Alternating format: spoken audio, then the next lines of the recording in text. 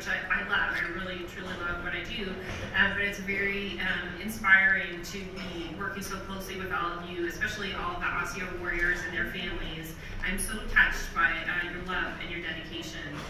So thank you for welcoming me into this amazing community. It's been a pleasure to be working with MIB over several years now.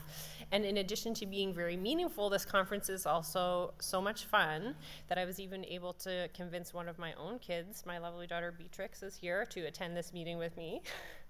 And it's a pleasure to introduce our amazing panel of speakers today.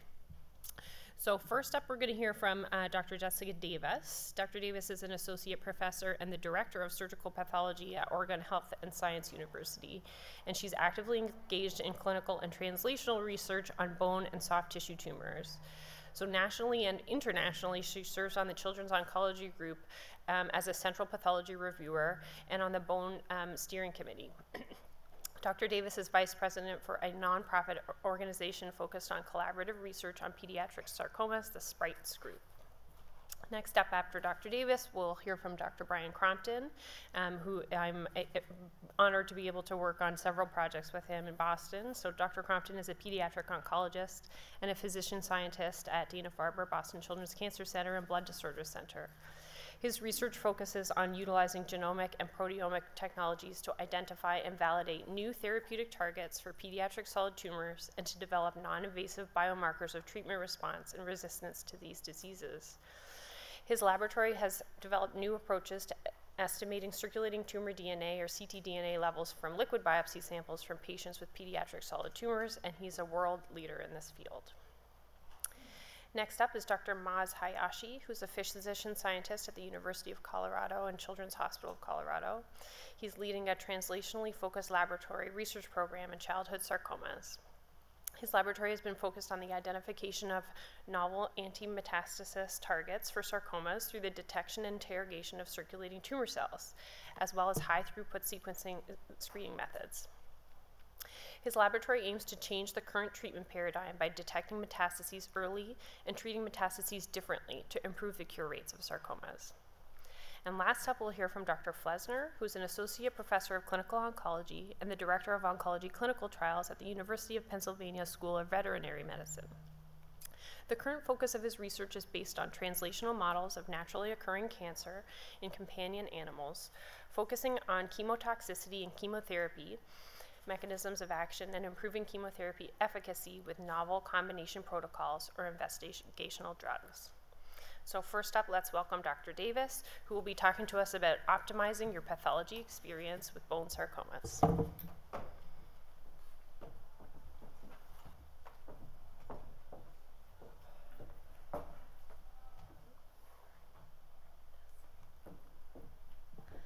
Good morning. As Alana mentioned, we are both pathologists, and it's really my pleasure and honor to be here to interact with all of you, the oncologists, and most importantly, the osteo warriors and families. And today I'm going to talk about not all the omics and data series that you've been seeing over the last hours and what you'll see after my talk, but really about pathology and what happens to the samples that come through the pathology labs. So in overview, I'm just going to talk kind of broadly about what happens behind the scenes in the pathology lab and some of the challenges that are faced with bone specimens, such as in osteosarcoma, and then some recent successes that we've had in conjunction with the COG and some of the work I've been doing with the COG and with the College of American Pathology, where I serve as the liaison to create CAP tumor synoptics. So really just a broad overview. For some of you, this may be information that you know, and for some of you may be new to this, but what happens to the tissue that comes through the pathology lab? So there's several steps that have to happen in order for a diagnosis to be rendered, for tissue to be collected for research purposes, and for a final pathology report to be issued. And the first step of that is for accessioning to occur. So what is accessioning? So the tissue or the specimen is given a unique case number or identifier for that case. So for example, for 2022, a case number may be rendered such as SP22-1983. So some cases, as you guys may be aware, may have a frozen section performed. So what is a frozen section? So a frozen section is a rapid way for usually intraoperatively for the surgeon and the pathologist to communicate and to make a rapid assessment. So if a frozen section is performed, this would be performed on fresh tissue. So we often talk about fresh tissue in comparison to formalin fixed tissue, and so this is fresh tissue. So a small piece of tissue is placed in this polysaccharide matrix called OCT, as seen there, and this tissue is then frozen in a piece of equipment, as seen in this picture, which is called a cryostat. And this machine can freeze the tissue, and then there's a blade in there where we can cut the tissue, and we can rapidly read this under the microscope. And there's pros and cons of doing this. So a pro of this is it's rapid. So usually we can turn around a frozen section in about 20 minutes, and this can help with margins. It can help triage tissue to tell us if viability, is the tissue viable or not. There's some cons that I won't go into too detailed, but there's frozen section artifact, and there's difficulty, particularly in osteosarcoma, that you can't really cut bone very well. So the next step in this process, if there's a frozen section performed, or even if there isn't, is to do a gross evaluation of the tissue. And this is a detailed description of what the tissue is received, and describe it in many ways. So the tumor size, the shape, the characteristics, the relationship to margins, and other normal structures. And this is really vital for proper staging and margin assessment for any of the tissues you receive. This is also the point in time where either a pathologist in some institutions, but pretty rarely, or a resident, or a pathologist assistant would section the tumor and put it into these cassettes, as demonstrated as the blue containers in that photograph. And we would then create a cassette index so that the pathologist who then looks at the slides knows what they're looking at under the microscope. This would also be the point in the process where the tissue is fresh, that we would allocate tissue for perhaps research specimens. So in COG protocols or other tissue allocation, we would select tissue to be sent for various clinical trials. So at this point, I'm showing you both a biopsy sample and then also a resection specimen where we'd have bigger pieces of tissue. I do need to warn you on my next slide there, if you're squeamish, please look away, because I'm going to show you a gross photograph of an osteosarcoma. So if you don't want to look, please close your eyes. So gross valuation is different if you have a biopsy or a resection specimen. For biopsies, this likely is completed in 1 day. The exception is if the bone biopsy is very heavily calcified, and that might need to take a few hours or even overnight to decalcify, and we'll talk about decalcification a little bit more. For large resection specimens, this is a multiple day process. So for the oncologists in the room where you're calling your pathologist and like, why aren't my results back? This is why. So we're gonna walk through this process, and same with patients and families of like, why isn't the pathologist done? Well, we're working on it, I promise.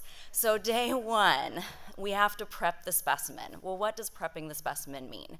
Well, you want your margins assessed, right? You want to know, is the tumor out or not? So we ink it. We use a special ink that we can see both obviously grossly, but also under the microscope. So we ink the specimen. We sample any tissue that's needed for fresh studies. So flow cytometry, not necessary for osteosarcoma, but if there's any concern for a small round blue cell tumor, for research needs, etc. And then we actually need to cut the bone. So that is cut fresh on specialized saws. They're basically like a bandsaw that you would have in your wood shop. And then a slab of the tissue is submitted for decalcification. And then there's various decal procedures that can be used. And I'll talk about that in a second.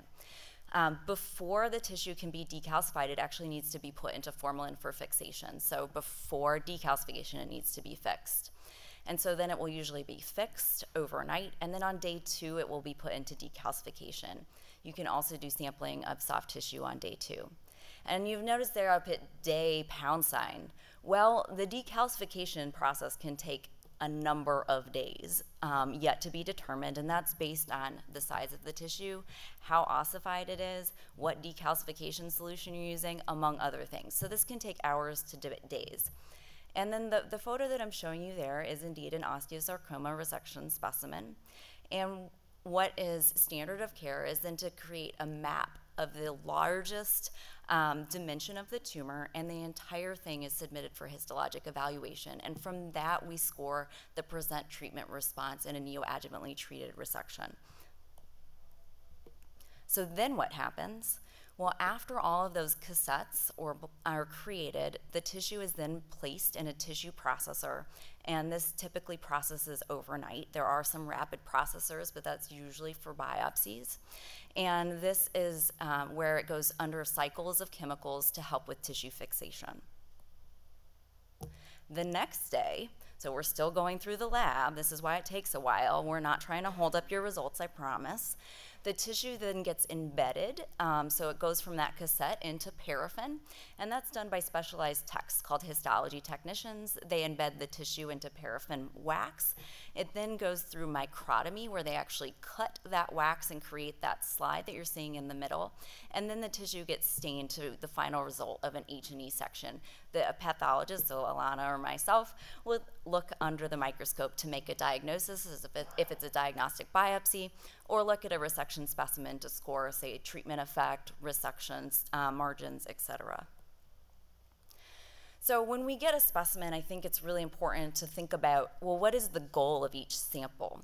So a biopsy is largely for diagnostic purposes. So we're looking at the H&E. We may perform immunohistochemical stains, which can take another day. Usually in our lab, at least if we order them in the morning, we can get them out later that afternoon, but it may be the next day. From that FFPE, which stands for formalin-fixed paraffin-embedded tissue, you can usually perform molecular tests, including FISH, which just stands for fluorescence in situ hybridization, PCR, and next-generation sequencing. Resections typically are for therapeutic purposes, and yes, there's a typo there. And what does a pathologist need to do from that specimen? Well, we need to confirm the diagnosis. We usually also want to grade the diagnosis. So most osteosarcomas are high grade, but there are some subtypes which are not, so parosteal or periosteal. And then we also want to make sure we stage the tumor, assess margins, and assess treatment effect. And from many of these things, there's remaining tissue that can be used for research protocols. So what are some of the challenges we face with all specimens and some unique aspects of bone specimens? Well, decalcification, so the good, bad, and the ugly. Well, bone is made of protein plus calcium hydroxyapatite. Hydroxyapatite crystals are really, really hard to cut, so they can't be cut without some sort of decalcification. It's just impossible to do. You can hurt yourself trying to do this with the scalpel blade. So there's a variety of different decalcifiers that can be used in the lab, usually composed of a variety of different acids and or EDTA, which is a chelator. Most acids are really bad for further nucleic acid extractions, which many of you guys are interested in, whether to do sequencing for clinical purposes to find targets or for research purposes. What I use in my lab is Formical 2000, which is predominantly EDTA and formic acid for biopsies. And the reason why I do it that way is because it's really slow. So EDTA is slow, acids are fast. And for larger resection specimens, we use hydrochloric acid-based substances. And I'm happy to talk more about decalcification in the question and answer session. So needle core biopsies, so this has become a mainstay of many institutions for diagnostic biopsies because they're much easier for many patients to undergo versus an open biopsy. But you can see here, tissue adequacy depends on the viability, the cellularity, the tumor content, and volume. Here are some representative images of needle core biopsies. So for example, the bottom image from the radiology report, this was 5 18-gauge needle biopsies that were obtained from the patient, and then what actually showed up on my slide. So usually 4 to 6 needle core biopsies are adequate for diagnosis, but that's just for diagnosis, and there may not be ample tissue for further studies. And if you think about an 18-gauge needle versus a 20-gauge needle, the 18-gauge needle will have 5 times the nucleic acid yield, and that's from some references I have at the end of my talk. And volumetrically, just thinking about clinical trial needs where we often are asked for a gram of tissue. To get a gram of tissue from an 18-gauge needle, you would need 77 cores. Nobody's going to do that to a patient. So what have been some recent successes? I'll go through this pretty quickly. We have really had some successes, and that's really with communication with pathologists and asking us ahead of time to get involved in clinical trials and letting us know when patient samples are coming through the lab so we can get involved early on. This is one of the recent studies that has opened through the COG in metastatic osteosarcoma, AOST 2031 with metastatic disease in the lung. And I can't go through all of this, it's tiny, tiny font, but this is a diagram that's really with Ryan Roberts and that really showed pathologists of a guideline of how to triage the samples as they come through the lab and the prioritization of tissue collection, and really working with pathologists of showing them how to do that tissue collection and how to prioritize biology samples and helping them, because this is added work to the pathologists. Also built into that study is a huge discussion of decal. So again, not meant to be read, but showing that we're working really hard in these clinical trial developments to emphasize how important decal in solutions that aren't harsh acid is to make sure that we're collecting nucleic acids. Other work that I've been working on is working with the CAP and their protocols being templated and making sure that there's ways to write in these protocols other means to get samples collected. So CAP requires that all diagnostic slides and blocks be kept for 10 years, but there's alternative ways other than blocks. So you can have slides, so unstained slides that can be collected for clinical trials. You can also create research blocks or other alternatives for tissue collection. And keeping in mind with all of this, this costs time or money to a pathology department. This is what I also alluded to is through the CAP, I've been working ongoing efforts to have templated reporting. And in conjunction with this, there's an organization called the AAPA, which is the American Association of Pathologist Assistants. And for the first time this year, they've put into their grossing templates information about decal status, including what type of decal solution is being used in the gross. So in summary, I hope you guys have a better understanding of how a pathology sample goes through the lab, some of the challenges, but also some of the recent successes. Thanks.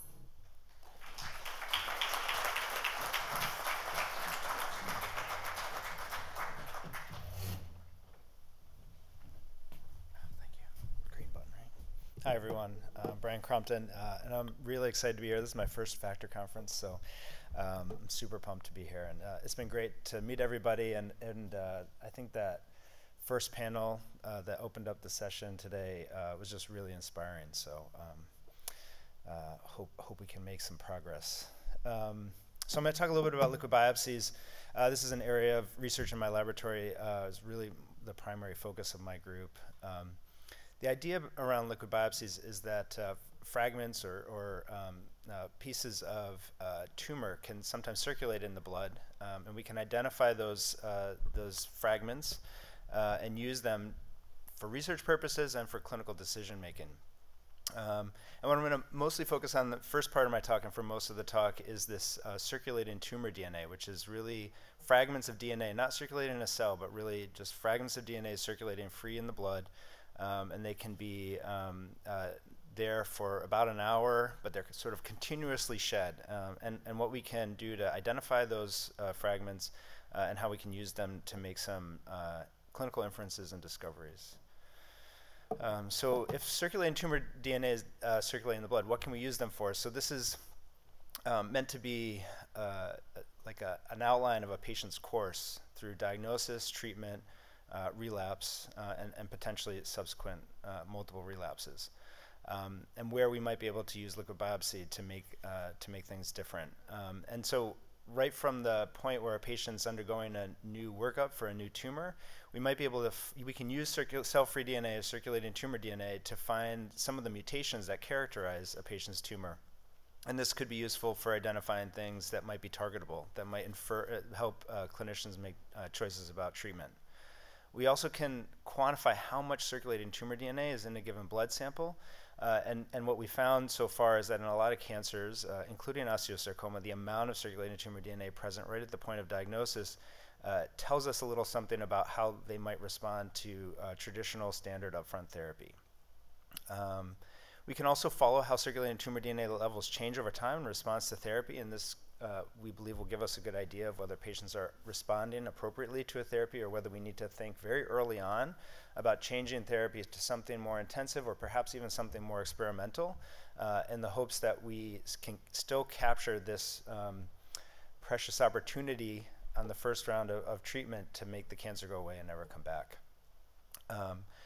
Circulating tumor DNA also rises again at the point when patients go on to develop a progression or relapse, and so this may be something we can use as a harbinger of a relapse, where we might be able to catch it much earlier. And if that doesn't necessarily mean we can cure it after relapse, it may mean that we can significantly prolong the time to death after a relapse.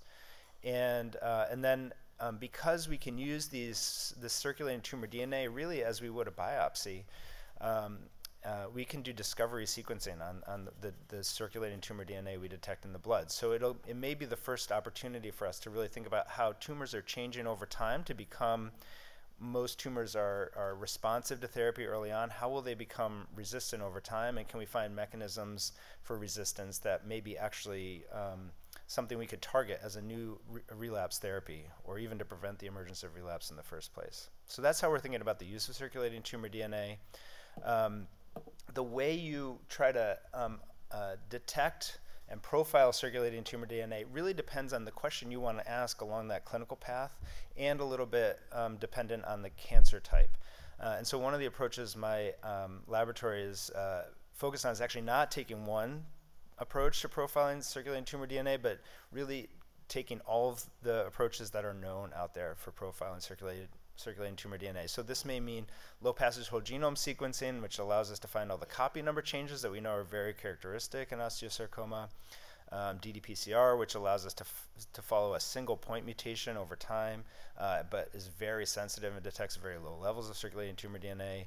We can look at handful of gene locations using a panel, or we can do big data type of genome sequencing also on cell-free DNA samples. We can look for modifications of DNA, including methylation of the tumors, which may help us with subclassification in cancers generally, but also in osteosarcoma. And then there's a whole host of really new, super cutting edge stuff that I don't have time to talk about today, but we are engaging in collaborators and have some of our own ideas we're trying to push forward to really push us to the cutting edge of using liquid biopsy to understand the biology of osteosarcoma and inform clinical care.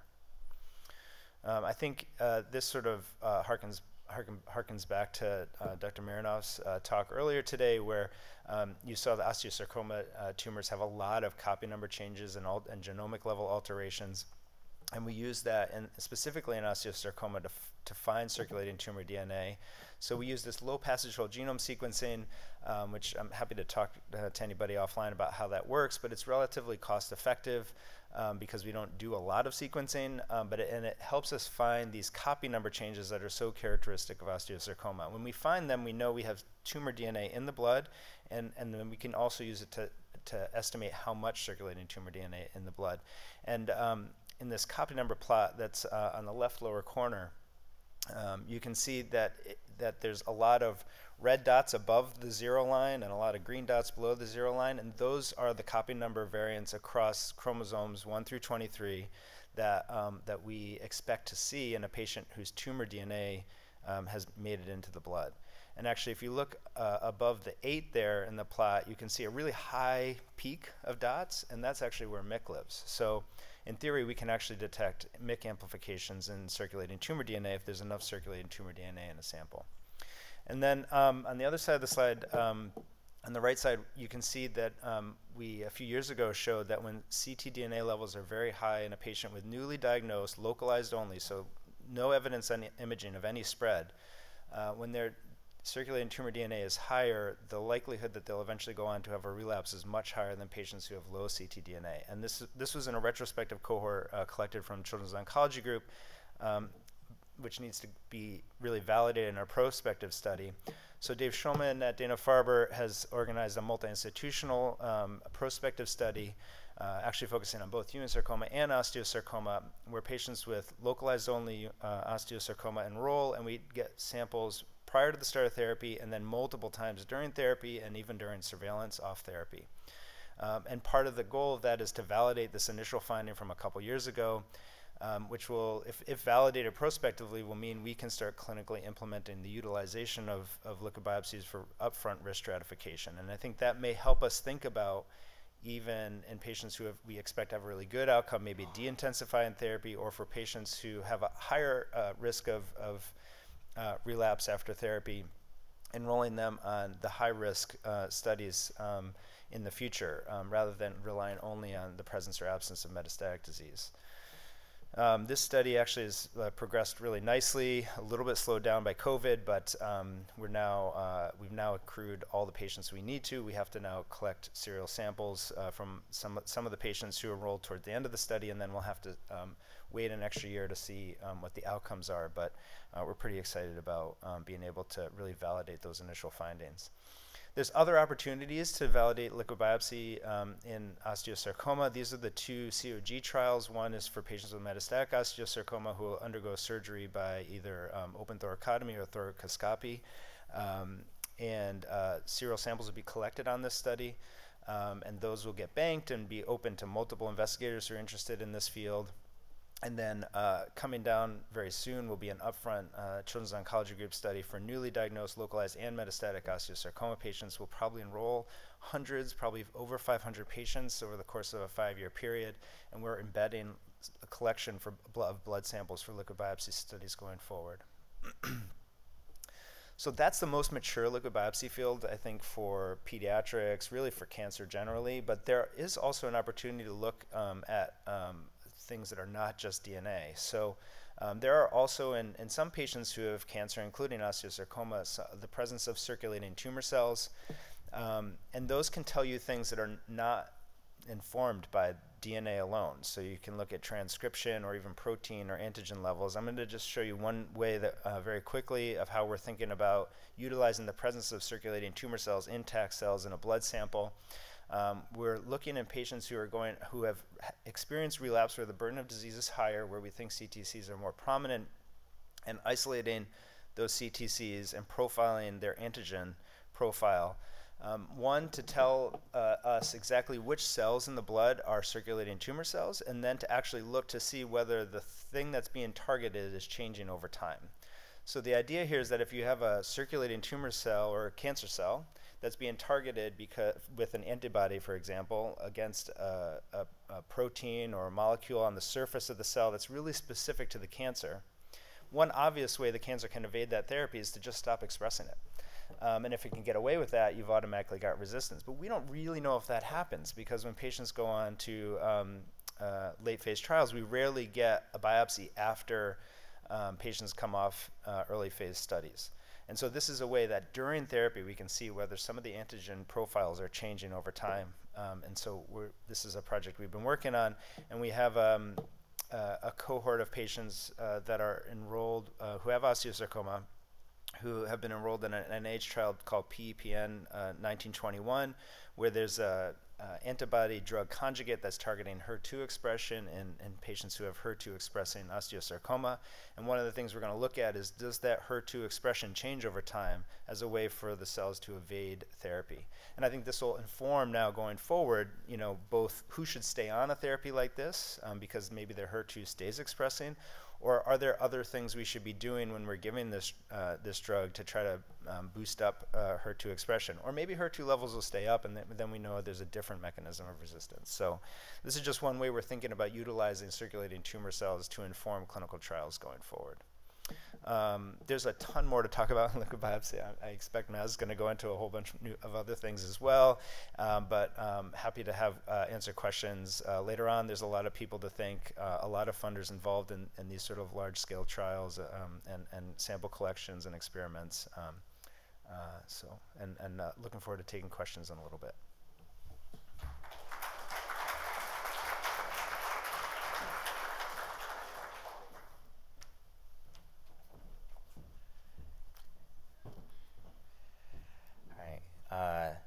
I'm Mas Hayashi. I'm from the Children's Hospital Colorado, University of Colorado, Denver.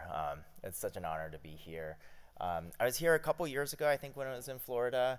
It's always such a great meeting where I feel like the energy from the patients, families, patient advocates, and the researchers and doctors all come together.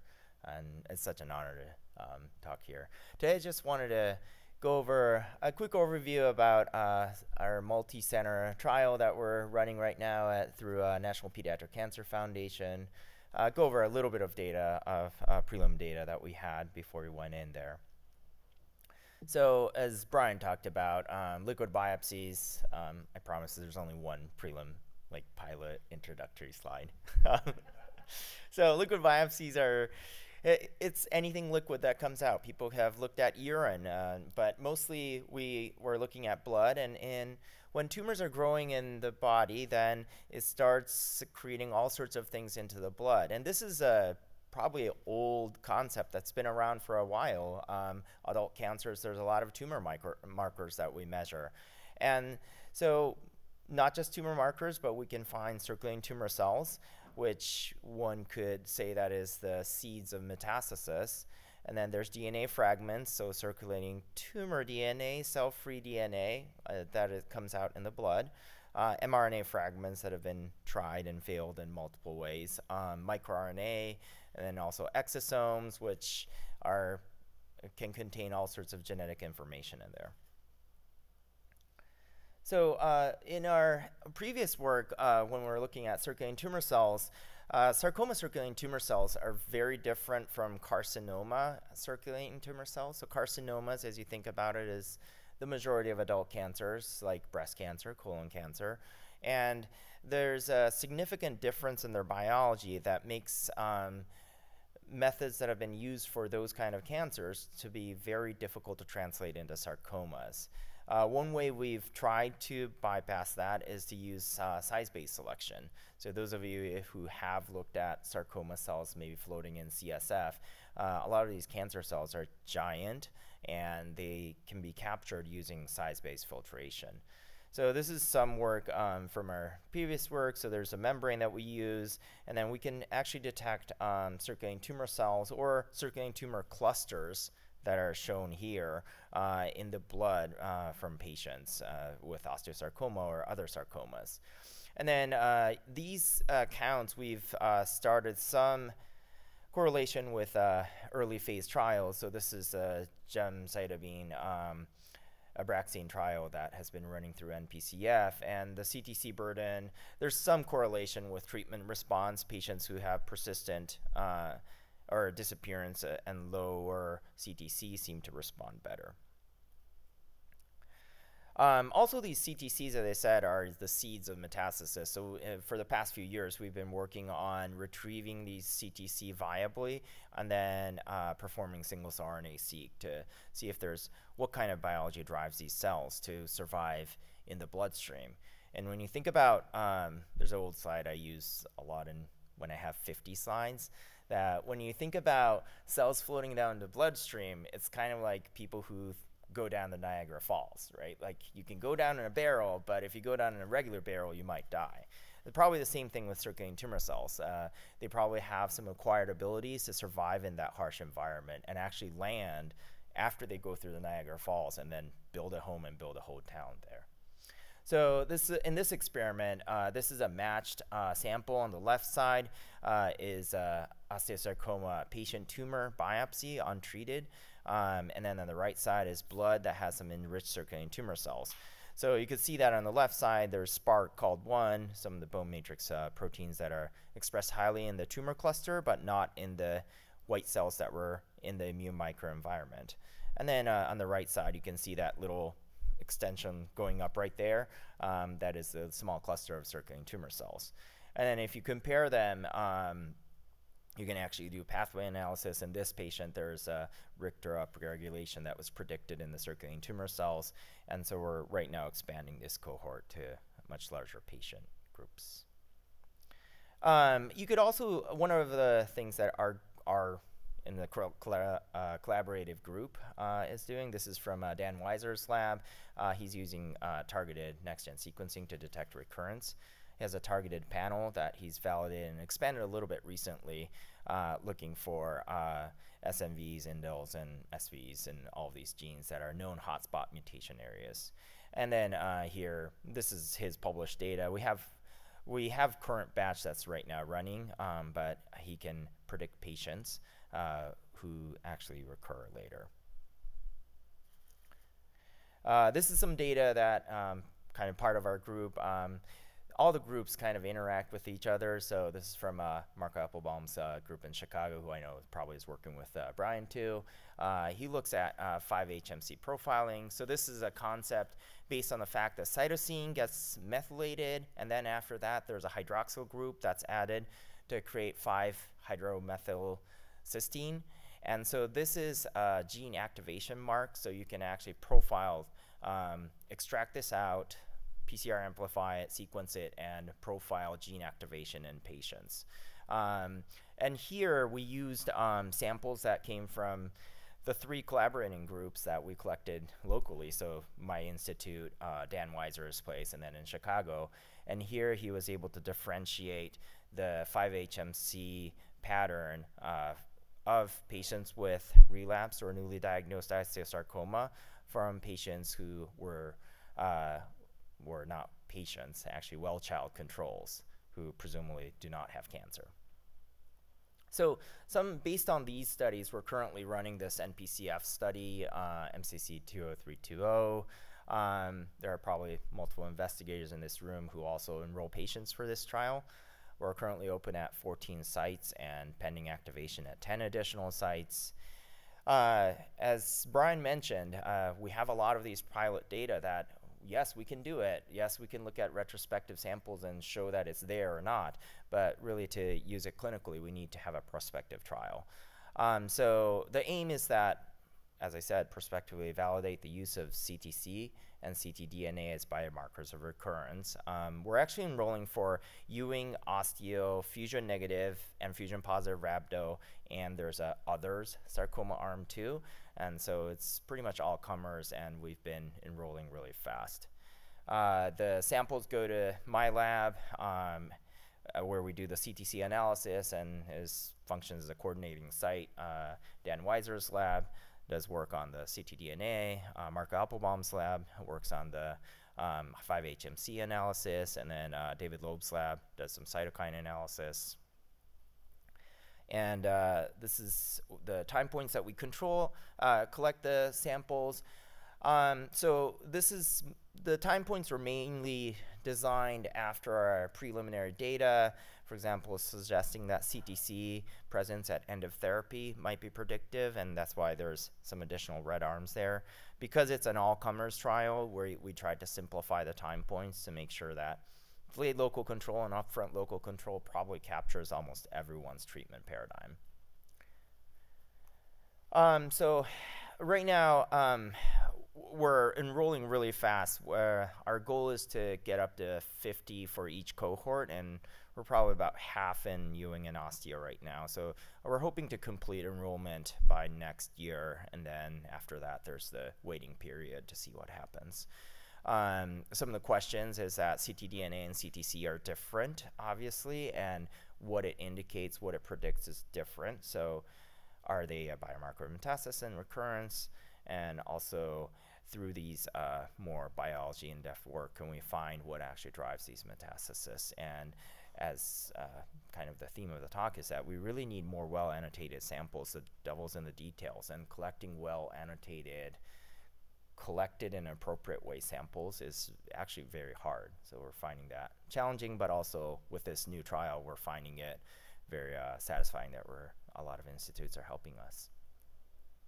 I want to acknowledge, obviously, all our great patients and my lab and people, funders and collaborating labs, and people who really do all the heavy lifting.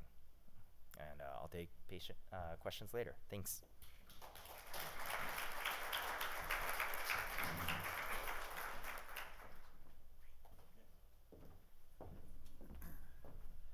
All right, I'll be the finale before lunch. So thanks everybody for your patience. And I do want to say a big thanks to Anna Mateo for hitting me up back in the day. It's been a fun journey, and it's kind of circular here for me that Factor was the last conference I presented at in person before COVID. It's the first one I know we're not after COVID, but it's kind of circular. And I actually did my first year of advanced training here in San Diego, so it's kind of a weird nostalgia for me right now. So thanks guys for having me again. My name is Brian Flessner. I'm a veterinary oncologist. I will talk about some work that I collaborated with while I was at the University of Missouri. We did a lot of this during COVID, so it was kind of interesting. I'm now at the University of Pennsylvania, and the company that this is through is called PetDX, and they're based here, actually, also in San Diego. So my one disclosure is I'm on the clinical advisory board for PetDX. I'm not going to belabor the comparisons between human and canine osteosarcoma. I think all of you know that pretty well now. But for me, I see osteosarcoma at a much higher incidence than your patients. We see 10 to 27 times higher diagnoses of osteosarcoma in dogs. I shouldn't say I'm not a dog, but canine and human genomes share a high degree of homology. There's a box and whisker plot over here on the right side of this screen, and you can see all genes about an 85% homology between dogs and people, but specifically to tumor suppressor genes and oncogenes, there's about over 90% homology between the species. The big thing here is that if we could profile these genes, and we're going to talk about specifically for our work cell-free DNA and circulating tumor DNA, hopefully then if we can find those mutations, those changes in blood, alter our treatment regimens or our staging, restaging diagnostics, hopefully will not only benefit my patients, but your patients and you as well. So I get to put a dog schematic up here, which is always fun, right? So I know Brian and others have already talked about liquid biopsy, but we're going to do specifically here cell-free DNA. So again, that's DNA that's shed by tumors. It's free in circulation. There is cell-free DNA from your normal cells, but also from tumor cells. And so that circulating tumor DNA is ctDNA that we're going to talk specifically about. This is really nice. This is one of my favorite studies that I've done is we actually just do blood draws. And so comparing that to invasive tissue biopsies, this was a fun study. My nurses were like, thank goodness we just have a blood draw study instead of these invasive things. So really it is non-invasive, and it's a way to detect and characterize. And I'm going to show some pretty cool examples at the end of how we could maybe manage our cases differently with this. So this work is a subset of osteosarcoma patients that were part of a much larger study. This was a pretty big undertaking. Again, this was during COVID. I think we launched it in April or May across, and we say multiple continents, but it really was. You can see on the map here that there were, I think it says it in my small text there, but I think it's 4 or 5 continents across the world. This paper is now published. It's called the Cancer Detection in Dogs, or CANDID study. It's over 1,000 dogs with an independent testing set, and the author block is pretty impressive. It's a lot of not only veterinarians, but MDs and PhDs. So on the right-hand side of this screen is going to talk about 3 of the most common, or sorry, not common, but aggressive cancers. And so I think you'll probably see up there at the top, osteosarcoma is right up there. There's some angiosarcoma, hemangiosarcoma folks in the crowd, and so angio's up there. We call it hemangio in our dogs, and lymphoma as well. And so this test, this liquid biopsy test, is called OncoCanine. It had a 85% sensitivity to detect those cancers, those top 3 in the blood, and a 98.5% specificity. There's other tumors underneath that aren't as aggressive, and local tumors, it's not as high of a sensitivity. And again, I think Brian mentioned this about urine. You can find some liquid biopsy specimens in urine, CSF for different intracranial tumors, but this was specific to blood.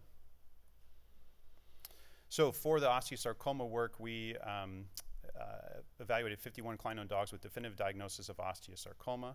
That's based on histo. Blood samples were collected from all the patients at time of diagnosis, and in a subset, and I'll show that data, we also had tumor tissue. So if those dogs did undergo amputation, we had tissue to compare in parallel to the liquid biopsy. So blood samples are processed to isolate plasma, and then we extracted, I didn't, the lab extracted DNA. I stay in the clinic where I belong. DNA extraction, library prep, and these samples underwent next-gen sequencing. and we looked for some somatic genomic alterations, and I'll show a bit of that. So my copy number plot, Brian, looks a bit different than yours. Our patients have a few more chromosomes than in people. So I think, if I remember right, it's 23 in folks, right? So our dogs have 38. And I can't really show you with a laser pointer, but what you'll see here is the baseline there is blue. I hope that is projecting okay. So blue is kind of normal, if you will. And so you can have copy number gains or losses, and that will be either red as a gain or green as a loss. The hot spot, and this looks really similar to yours, just more chromosomes, but this is an osteo dog that I saw other Brian's presentation where they look really similar. Our P53 mutations are on chromosome 5, and I think that you guys, it's like double digits, right? 17, right? Yeah, so TP53 we'll talk about specifically is on chromosome 5. So the QC metrics for this 50 out of 51 dogs passed QC. We had matched tumor samples in 37 dogs. We found somatic genomic alterations in the plasma of 80% of canine osteosarcoma patients, so that's at baseline. And over half of dogs did have TP53 mutations, and again, that's in chromosome 5. So this is just to show you visually what that looks like. So P53 mutations were found in 58% of plasma samples. That's just in the blood. And in 46% of tissue samples. And so these two Venn diagrams, if you will, show you the breakdown of if it's in both or one or the other. And so in 13 of the dogs, we only had plasma and did find TP53 mutations in 9 out of 13 dogs. Sorry, I got to keep on going here. It's quick. So, and I think I won't belabor the tissue heterogeneity concept. That's been shown pretty well by Ryan Roberts earlier today, and you know, all the speakers. And so I think this schematic's kind of neat. You'll see like we can call it the primary clone. Let's say that's the preliminary first osteosarcoma cell that developed, and then you get these subclones that are going to be shown there in like teal and even purple. And so when you talk about tissue biopsy, and I have a cool example here at the end I'll show where we actually in this study took up to 5 post-amputation punch biopsies of the tumors. And so we have sequencing information from each of those sites and then compare that to the blood. So if you just think about this as a tissue biopsy gun, you know, it's hard to say I know exactly where those subclones are going to live. And so you need to pass through those specific populations. Versus liquid biopsy, if all of those cells are turning over fast enough and releasing cell-free DNA, you might get a more comprehensive picture of all the different alterations. So this is kind of the slide I was alluding to. So on the left here is the dog's genomic DNA with its white blood cells. That's our control DNA. And then you'll have your copy number plots. So up at the top here is going to be plasma. And I'm sorry this is going to be really small, but I'll do my best to describe it. So you can see this is that same copy number plot I showed you. Again, 5 is the chromosome. We look at P53 mutations. And you can see some other gains and losses there. So these are the 5 different tumor biopsies that were performed. And again, this is amputated dog where we actually then collect 5 different sites. And we were pretty specific on going in different locations of tumor. I don't know if this is going to project across the best, but you can see in the plasma that red copy number gain in chromosome 1 is present in tumor site number 1, but not necessarily in all the other tumor sites. On the same token, we're looking at chromosome 5 number now, and you can see that's present in the 2 of the tumor sites, but not the remaining 3. And I think as we go along, you'll see that some of the tumor sites do have copy number gains or losses, and others don't. And that, again, the plasma in this patient caught all of those different alterations. So this is where I got the most excited when we first talked about this study and our patient population of how do we use this? Like, it's great to say I can find P53 in blood or I can find genomic alterations, but what do we do during treatment? So this is a busy slide, and I'll try to go through it really quickly. So at baseline, this dog had both plasma and tissue collected. Again, those dogs had amputation. And so you can see here the VAF is the variant allele frequency, and that's specifically for P53 in this dog.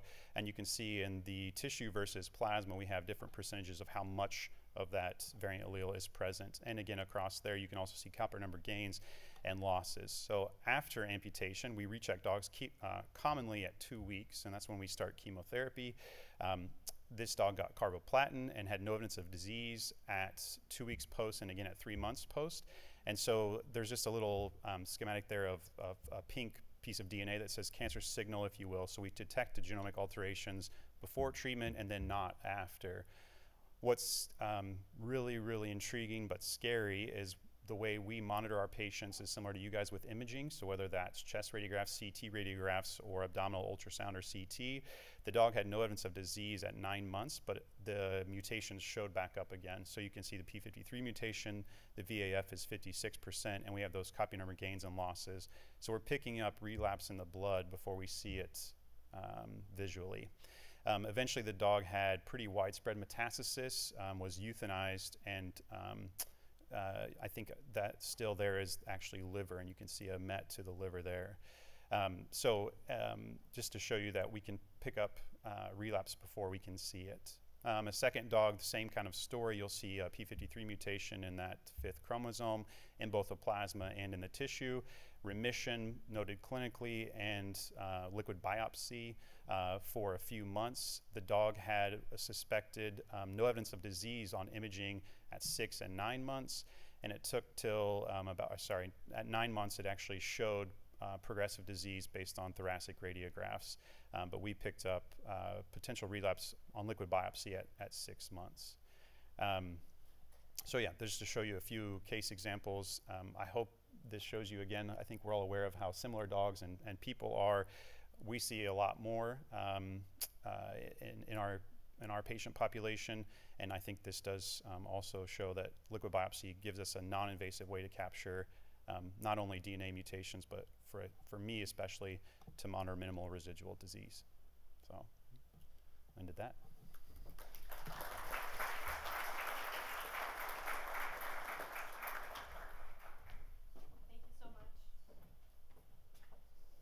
Is this working? Oh, yeah. Thank you so much to all of our speakers. That was so great. Please, if you have a question, raise your hand. In my clinical work, I am a molecular pathologist and really focused on pediatric solid tumors, including osteosarcoma, and we are really looking for clinical ways that we can assess biomarkers and genetic alterations that will help us to care for our patients. So identifying changes that could influence the diagnosis, prognosis, or therapy. And I think what we saw from all the speakers is that, we really need more, targets to assess, and especially for osteosarcoma, because as Dr. Davis described, the primary specimens, the bony specimens, are so challenging. So we really need to make use of every little piece of tissue that we get, and a blood biopsy is such a compelling opportunity. So it's really great to hear about all of the work that you guys are doing. Do we have some questions? I have a question here. Regarding HER2 positivity, when you look for HER2 in circulating tumor cells, what's the sensitivity in osteosarcoma compared when you have a circulating tumor cell assessment compared to a PET assessment with immuno-PET?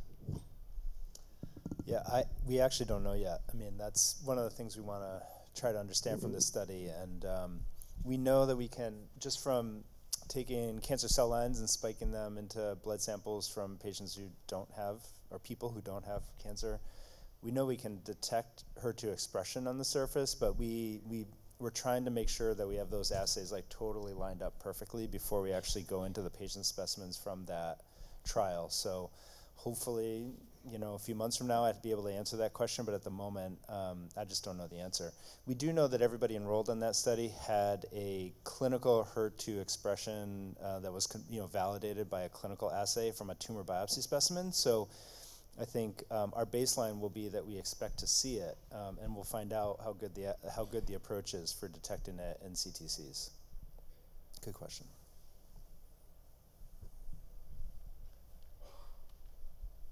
We have a question over stage right.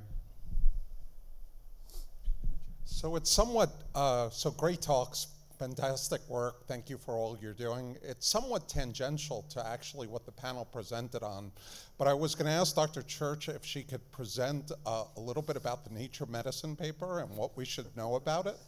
If you can comment, I would appreciate it. That is a bit tangential, but you know, we had a project that we've been working on for many years, and Brian Crompton has been involved, and we have patients enrolling from several centers all across the country, getting molecular tumor profiling done on their tumors, and we're trying to see if we can enroll them on clinical trials and make an impact on their care. So we had a paper that just came out yesterday that really demonstrated the impact of molecular tumor profiling for children with cancer, both in terms of identifying alterations that can influence their diagnosis. So we had several patients who had a change in their diagnosis, and we had many patients who were matched to targeted therapy, and a few of the patients really responded very beautifully. So we're hoping that data will be a compelling data point to really advocate for molecular tumor profiling for every child with cancer. And it's important that, you know, to be able to demonstrate this utility, especially in a sort of really what we like to think of as like a more real world model of the US healthcare system, where we have patients enrolling from all over the place in different centers. We had a range of different diagnoses. Osteosarcoma was the most common single diagnosis in that group. And we really showed, you know, that benefit. So thanks. Hello? Oh, there we go. In an effort to make it totally not tangential, and a secondary, tertiary follow-up aim of that study is to actually look at the liquid biopsy samples that were also collected to see if we can find the same genomic features. And Dave Schulman will be, who's running the prospective study that I discussed earlier, will be leading the charge to look at that on the GAIN study. So that's pretty exciting. Thanks for reeling us back in. I do what I can. Any other questions from the audience?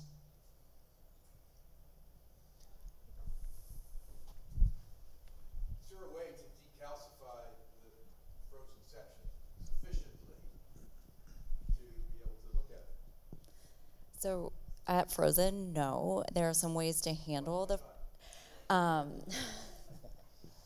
So frozen section needs to happen very rapidly, and so the decal, even a fast decal, still takes minutes to hours, and so we can't really wait at the time of frozen to go through a decal process. So what we usually do at the time of frozen is try to scrape out as much soft tissue as possible. So I do a lot of bone frozens at my institution, as other Dr. Davis in the audience knows. Some institutions don't do bone frozens, but I do it pretty regularly. And so what we do is try to take as much soft component from a bone curettage or biopsy as possible and freeze that. And so you can actually perform a frozen section on a bone tissue, just not really large chunks of bone. So it is possible to do frozen on a bone tissue, but you have to kind of scrape out the big bone bits.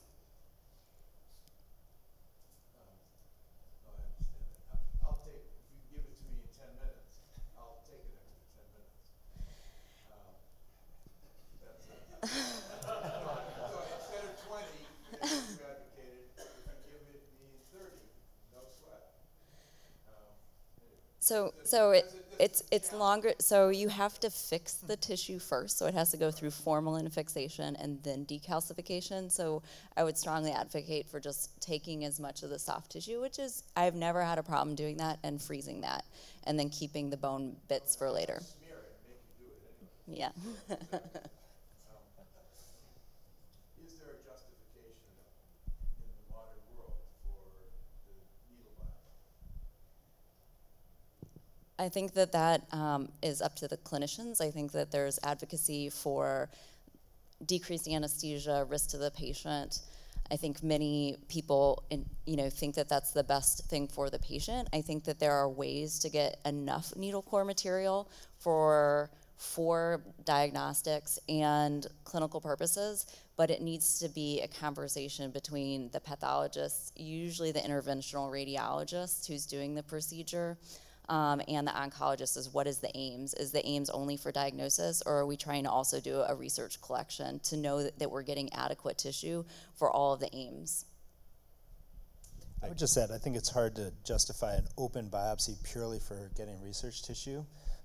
I think one of the advantages of some of the technologies we're developing for liquid biopsy is that there's absolutely no reason those same technologies can't be applied to tumor samples, and because we're doing it like on a nanoscale, an ultra rare scale, there's no reason you need a big piece of tissue to then apply those liquid biopsy technologies to DNA extracted from a tumor biopsy. So I hope we're moving to a period of time where we need so little to get the molecular data. We have a little bit of a gap here between the liquid biopsy technologies in the lab that are totally working fine and getting them into a CLIA space with return of results, but that's going to happen. But if you're talking about a third of the patients relapse, it's not just for research. So I think that's a false dichotomy. I think the question, though, is can you pick up everything you need from a liquid biopsy at the time of relapse? But, I mean, we don't know the answer to that, so. I would also say that a lot of our techniques right now are getting much more sensitive. So, for example, the single-cell RNA-seq that I showed on a tumor, that's actually from half of a core. And so it's where we had way more cells than we needed anyway. So I'm hoping that the advancement of those technologies are going to make also biopsies less invasive too. I would point out one other thing, that in the pathology lab, when we're getting core biopsies, that the primary person that's divvying up, in most hospitals, I think it depends on which institution you're at, that most of the time the person triaging that tissue is actually not a pathologist. So you need to keep in mind that in the lab, it's usually a resident or a pathologist assistant, unless you're getting a pathologist involved early on and is asking for a pathologist to come down. So I think many of the institutions that this panelists are working at, we may have a pathologist get involved, but that's actually not the norm at most hospitals that's getting the initial biopsy. So if you're at a community hospital, if you're at even many big academic centers, the people that are actually handling the tissue in the gross room are going to be people that are going to be feeling uncomfortable giving tissue away, because their primary purpose is to make sure there is diagnostic material. And so being sensitive to understanding, you know, how is their comfort level of triaging some tissue for this or that may be different than if you have a pathologist that has more experience in knowing what is the diagnostic tissue, looking at a core biopsy and saying that's tumor, that's necrosis, or knowing that they're ultimately responsible for that diagnostic tissue. So if I come down and say, yeah, you can give that one away, I'm ultimately responsible for that case is very different than my resident doing that or my PA doing that. And so being sensitive to understanding who's actually handling that tissue in the lab. Thanks for a great set of talks. I'm wondering if there are factors outside of just the aggressiveness of disease biology that would impact on the amount of circulating tumor DNA or CTCs that are present. I can imagine things like the presence of a pathologic fracture or other factors that could either give us sort of a false positive or a false negative. Yeah, or dehydration. You know, I think we probably need to be more attuned to these kind of things, but the best way to do that is to be doing lots of collections on large cohorts that are really well clinically annotated, and that requires prospective studies. And I think the studies that Maz and I presented are examples, but even better at a COG 500 to 700 patient level, right? Where the data's like as pristine as we ever get in clinical cancer research. That'll be the last question for this panel. Can I make one comment about Jess's work? I think, you know, it's so important that we get good specimens for the work clinically and research we want to do, and there's, as far as I can tell, virtually no academic credit and no glory that goes along with this work, and it's many, many, many, many, many, many hours to make sure that guidance is in our prospective studies. It's been, in my opinion, it's going to be game-changing, but we'll see for sure in the upcoming COG studies. So I just want to thank Jess and Ryan and John, all the people who went in, who did that work, because it's I think it's going to make a big difference for this field.